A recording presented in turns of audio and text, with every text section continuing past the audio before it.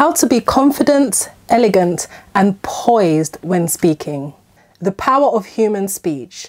The only instrument that can start a war or say, I love you. Ladies, I am going to take you through 10 points that will help you become confident, elegant, and poised when speaking. Let your speech take you in the right direction.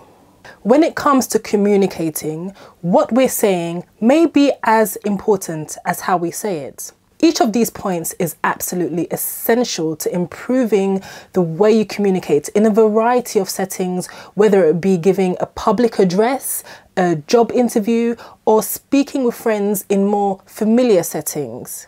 Ladies, welcome back to my channel, Woman of Elegance, a platform that I've created to help women across the globe become better, more refined, and elegant versions of themselves. Without further ado, let's get straight into the video.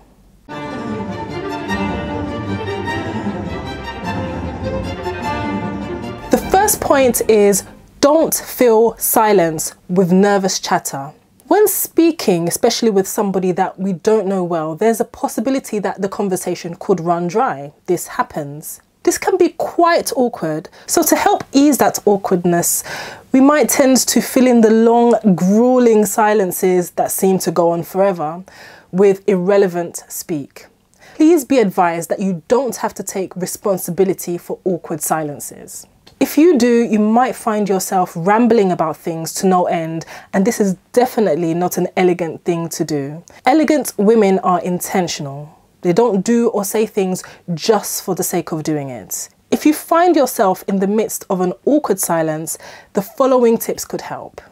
Avoid asking closed-end questions, questions that merely require a yes or a no response. If you ask, "Did you have a nice weekend?" they could easily say no, and that's the end of the conversation. It was probably dead already, but at this point, there is no chance of a redemption. Instead, you could say, "How was your day? What's been going well for you?" This will get the person to open up more. "Oh, so you like poems?" "Yeah." A better approach would be, "Oh, you mentioned that you started writing poems again. What's your favorite poem and why?" This will inevitably require a lengthy response, and this can help fill in the awkward silences. The second piece of advice is to don't start spilling all the details about your personal life just so you can get the conversation flowing. If you do this, you could end up embarrassing yourself or say way too much. Get the person to open up more about themselves, as people generally enjoy speaking about themselves. You can do this by trying to establish common ground. The third piece of advice is to backtrack to a previous topic. As you're both familiar with this topic, it's easier to talk about it without sounding like you're speaking just for the sake of it. Ask questions related to that subject and you're likely to get a conversation flowing. However, with everything, don't force things. Be natural and look for cues. Be discerning, and if it's time to end the conversation, do so and take your leave. Point number 2, stand tall. Whether we like it or not, our body language influences how people perceive us. How we walk into a room, how we stand in front of an audience, and how we greet people speaks volumes to our observers. Posture is one of the first things that people notice. If we slouch, we risk conveying that we're nervous or even unprepared when we're giving a public address. When speaking, hold your head high. If you can, keep your back straight. You will immediately look confident. Keep your shoulders back. If they are hunched, you may give the impression that you're filled with dread or you don't want to be there. Even if this is how you feel, ladies, try not to let it show.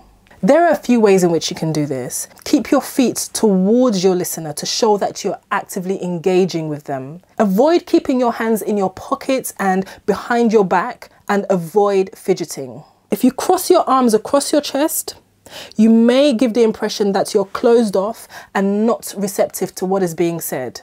Point number 3, look people in the eye, don't stare. What you do with your clothes and your hands and your hair, it really conveys deep meaning when you're conversing. However, your eyes send the strongest messages, and failure to maintain good eye contact with your conversation partner can risk jeopardizing your ability to get your ideas out and to build strong personal and business relationships over time.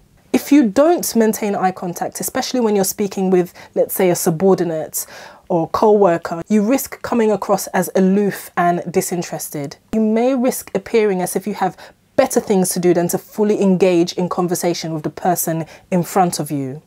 On the other hand, when you stare incessantly, you could risk intimidating the person, and it is a little bit bizarre.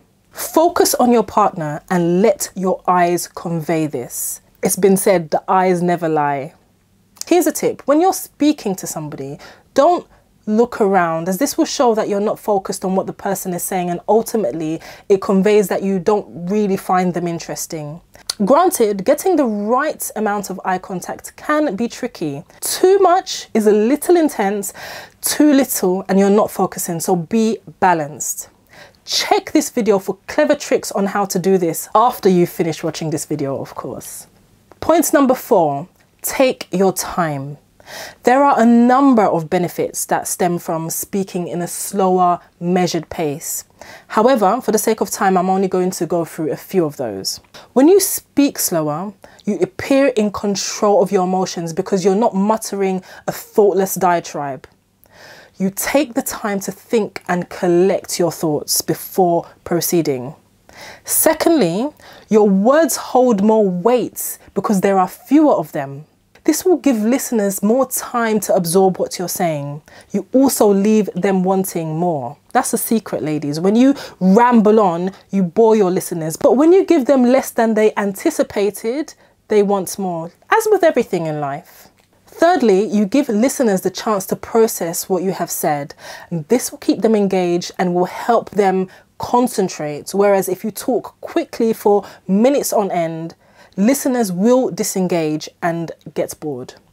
Number 5, this is quite an interesting one. Don't be a one-upper. What is a one-upper? This is an instance where a person attempts to tell a story or make a statement, and then you immediately try to outdo their statement or tell an even better or a more humorous story, for example. This is so incredibly annoying. So if this is something that you find yourself doing, please make a concerted effort to stop this.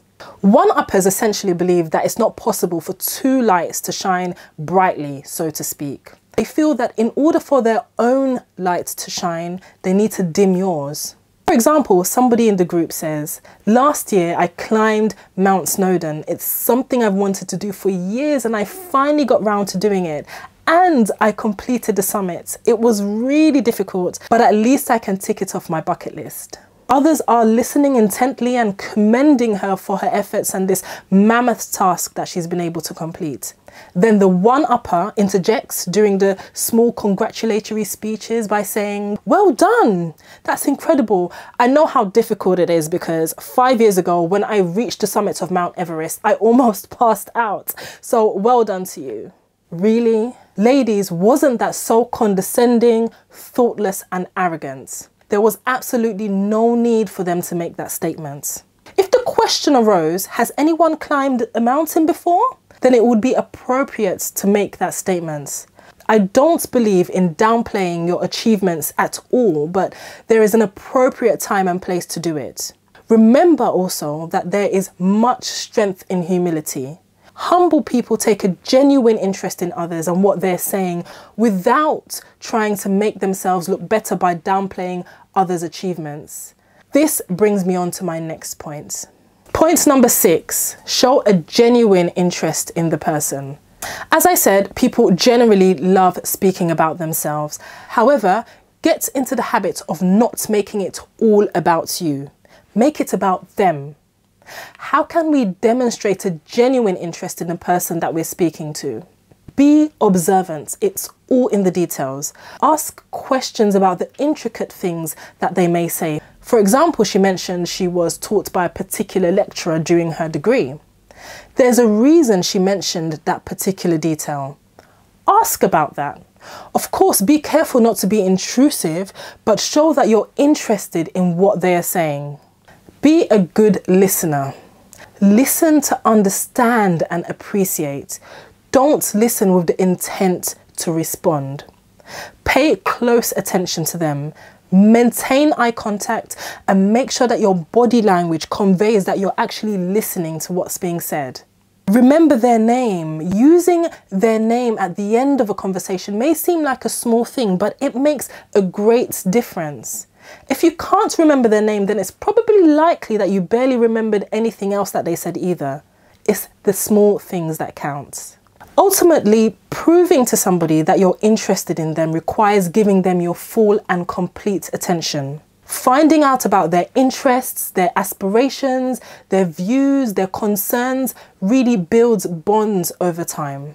Robust relationships develop when you're genuinely interested in the other person. People are not stupid. It's easy to tell if your curiosity is authentic or it's strictly for your own personal gain. Point number 7, be poised.